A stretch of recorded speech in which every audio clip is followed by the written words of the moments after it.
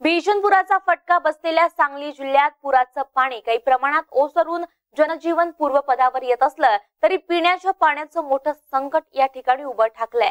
गेल्या 8 दिवसांपासून पिण्यासाठी पुरेसं पाणी नसल्याची व्यथा नागरिकांनी व्यक्त केली आहे।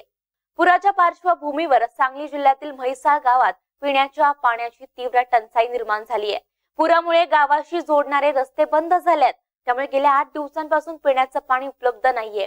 ईद असल्याने पुरेसे पिण्याचे पाणीही आमच्याकडे नाही, त्यामुळे ईद कशी साजरी करायची, पाण्याशी संबंधित इतर गोष्टींची व्यवस्था कशी लावायची हा प्रश्न आमच्या समोर निर्माण झाल्याचं स्थानिक लोकांनी म्हटलंय।